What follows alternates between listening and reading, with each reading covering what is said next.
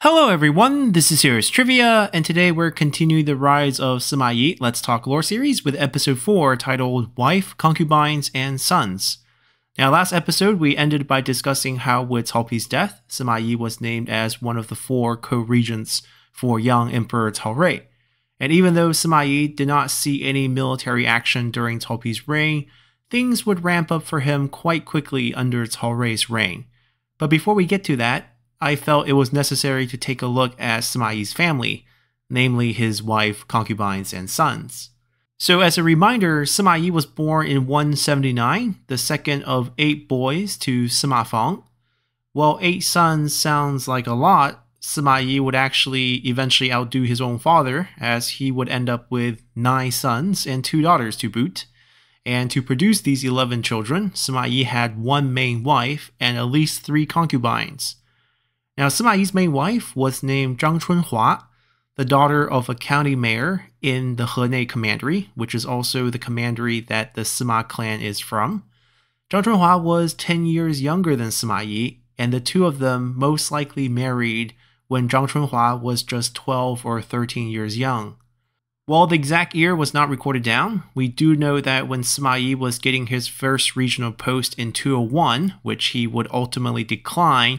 as he had to pretend to be disabled from the leg down in order to reject Cao Cao's summon, he was already married, as Sima Yi would be 23 in that year, which puts Zhang Chunhua at 13. And during the period when Sima Yi was pretending to be disabled, there was one incident recorded down in the Book of Jin that showcased Zhang Chunhua's decisiveness. At the time, Sima Yi had already moved out of his father's home and was living with Zhang Chunhua on a small estate with just 1 maid serving the 2 of them. Ever the scholar, Sima Yi used his free time to read, and since books were mostly bamboo scrolls at the time, they required frequent maintenance that involved leaving them out in the sun to rid them of moisture. However, one time when the scrolls were getting their time in the sun in the courtyard, it suddenly started to rain. And in order to save his precious books, Sima Yi leaped into action and dashed to the courtyard to save them from the downpour, much to the surprise of their 1 maid, who thought her master was disabled.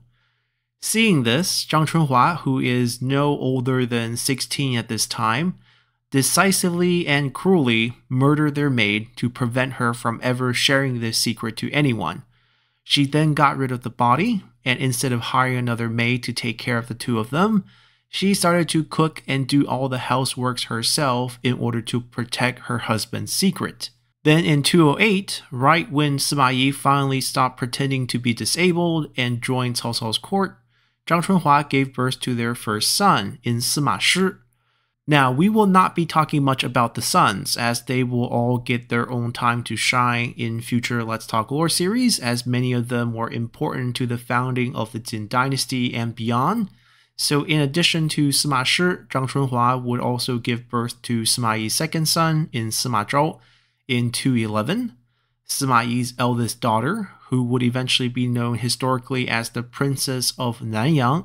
in an unknown later year, and finally, Sima Yi's 5th son in Sima Gan in 232, which is interesting as in 232, Zhang Chunhua would be already 44 years old, and we know historically that in her later years, Sima Yi completely lost interest in her and started to favor his younger and more beautiful concubines. And one of these concubines would be Lady Fu, who would give birth to Sima Yi's 3rd son, Sima Zhou, Sima Yi's 4th son, Sima Liang, Sima Yi's 6th son, Sima Jing, and Sima Yi's 7th son, Sima Jun. Now, as a side note, Lady Fu's 2nd son and Sima Yi's 4th son, Sima Liang, would go on to become one of the 8 princes, which brings up another point in that the Sima clan clearly had great health and the longevity genes, as none of Sima Yi's children would die during their infancy. The youngest to die would be Sima Yi's 6th son, Sima Jing, who would die of illness when he was 24 years young, and the oldest to die would be Zhang Chunhua's last son and Sima Yi's 5th son, Sima Gan, who would die of old age at 80 years old. Then moving on to Sima Yi's later years, he had at least 2 other concubines and likely more, as these 2 were recorded down in history entirely because they produced sons for Sima Yi. One would be Lady Zhang, who would give birth to Sima Yi's 8th son in Sima Rong, who would eventually become prime minister during the 8 princes' years in the early period of the Jin dynasty. Then finally, we have Sima Yi's favorite concubine in Lady Bai, who would give birth to Sima Yi's 9th and final son in Sima Lun, who is once again a member of the 8 princes and the only son of Sima Yi to ever become emperor, even though his reign would be rather short-lived and end in his death as he was unable to hold on to power during the 8 princes' struggle. Now, we know there are other concubines, as Sima Yi also had another daughter to an unknown mother in Princess of Gaolu, who, aside from her political marriage to Du Yu of the notable Du gentry clan of Jing Zhao on the command of her older brother, Sima Zhao, and her early death before the ultimate founding of the Jin dynasty, not much else is known about her. As another interesting side note though, Du Yu's 3rd son, Du Dan, would be the direct ancestor of the famed Tang Dynasty poet Du Fu. And while we're on the topic of political marriages with powerful gentry clans, Sima Yi's eldest daughter, the eventual princess of Nanyang, would go on to marry Xun Yi, who is the grandson of Xun Yu and Cao Cao, as Xun Yi was the son to Xun Yu's eldest son, Xun Yun, and Cao Cao's daughter, Princess of Anyang. Xun Yi's marriage to Sima Yi's eldest daughter had a lot to do with Cao Pi and Sima Yi's friendship, as Cao Pi was Xun Yi's uncle and was extremely fond of this nephew, despite hating his father Xun Yun for siding with Cao Zhi in the heir dispute. But ultimately, Cao Pi would set up his favorite nephew's marriage with the eldest daughter of his most trusted advisor in Sima Yi, which further cemented the bond between the 2 clans. Lastly, as we will probably not have another chance to discuss this, we did mention that Sima Yi did eventually lose interest in his main wife, Zhang Chunhua, and how in his late years started to favor his concubine, Lady Bai. And we know this because he completely stopped seeing Zhang Chunhua in his later years, and one time when Sima Yi fell ill, Zhang Chunhua came to visit him. And seeing his aging wife, Sima Yi stated that seeing you, old thing, only will make me feel worse, and dismissed her.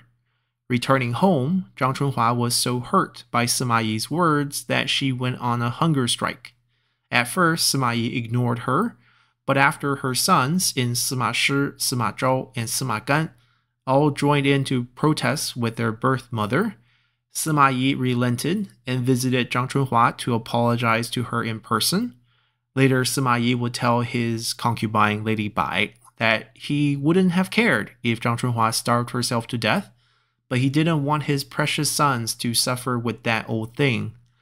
Now, because Sima Yi would not die until he was 73 years old, he would actually outlive his wife Zhang Chunhua despite being 10 years older, as Zhang Chunhua would die in April of 249 at 59 years old. But we're definitely getting ahead of ourselves here, as we are going to end our episode and return next time back to the year 227, as Cao Pi had just died, leaving Sima Yi behind as a co-regent to Emperor Cao Rui. At this time, none of Sima Yi's sons have joined the court, as even his oldest, Sima Shi, was just 20 years old. And although he was already well known as a famous scholar, it was difficult to get a post in Cao Pi's court, as Cao Pi resented the second-generation scholars like Xia Houxuan and He Yan, who Sima Shi was on par with.